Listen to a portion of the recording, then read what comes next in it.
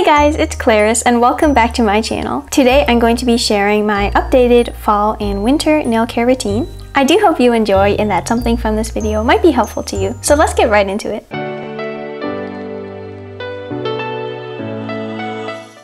So I love doing my nails and I have them painted almost all the time. But in between sets there are a few things I like to do to care for them and make sure they are in good condition. So I've just taken some gel nails off and I did wear them for about 2 weeks, so in that time my nails did grow out. I'm going to cut them all down to about the length of the pointer nail on my right hand. I like to start by first using a straight nail clipper, and I did find this one called a toenail clipper, but anyways, I do like using this one. I'm first using it to clip the tip of the nail to about my desired length, and then I'll just come in on the sides and just take away the corners just to help with filing to get to that almond shape a little bit faster. Once I'm happy with the length and rough shape of my nails, I'm going to grab my glass file. This one is by Bliss Kiss. So here I'm really just going along and giving the nail its new shape, and it does help a lot that we take out the corners with the nail clipper. That just helps me get to the almond pointy shape I like a bit faster. And while it is a good idea to avoid sawing back and forth with a regular file on your natural nails, a friend did tell me that it is alright to do that with a glass file, and I have been doing that since she told me, and I've not noticed any problems really because of it. This file is just so soft and gentle on my natural nails.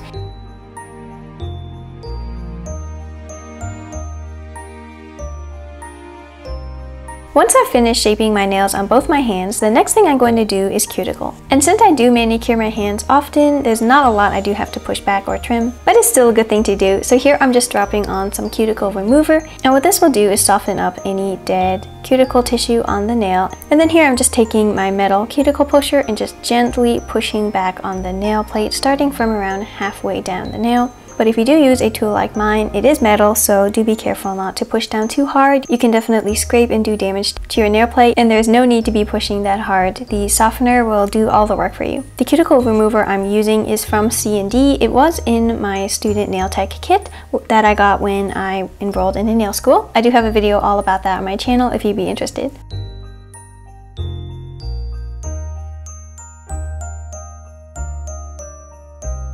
After that, I'm just going to go wash my hands to get all of that excess cuticle remover off. You don't want to leave this on your nails. But after that, now it's time for some cuticle oil. Olive, jojoba, and coconut are all great choices. You can totally use it just like this from the bottle, but I have been using this little concoction I made myself.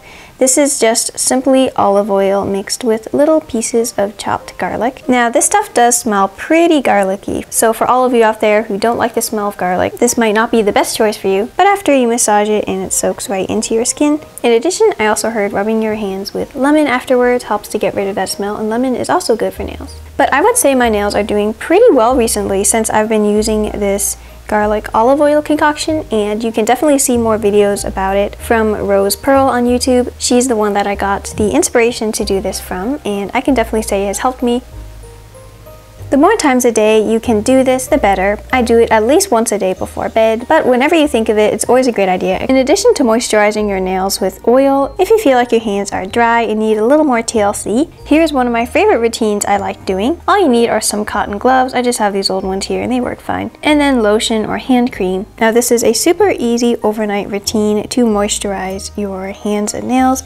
You're just going to rub that lotion all over your hands and then go to sleep, and in the morning you will have super nice soft hands. I haven't done this routine in a while, but I probably will be doing it more as it's getting to the colder months. So definitely a super simple, easy thing you can do for yourself. So the final thing I do to take care of my nail health is I always have them painted. So I might do regular nail polish, gel polish, dip powder, but although my nails may be long, they are pretty thin and I do always need to be wearing something over them to protect them. Alright guys, so that was my little hand and nail care routine I thought I'd share with you guys. Comment below what is your favorite cuticle oil you use on your nails, or if you have a favorite lotion or hand cream. I'd definitely be curious to see what you guys have to share. If you guys are interested in seeing more nail videos from me, be sure to subscribe for new videos every Wednesday. Thank you guys so much for watching. I do really appreciate it. Remember that a smile is the prettiest thing you can wear. So I hope to see you in my next video, and until next time, have a magical day.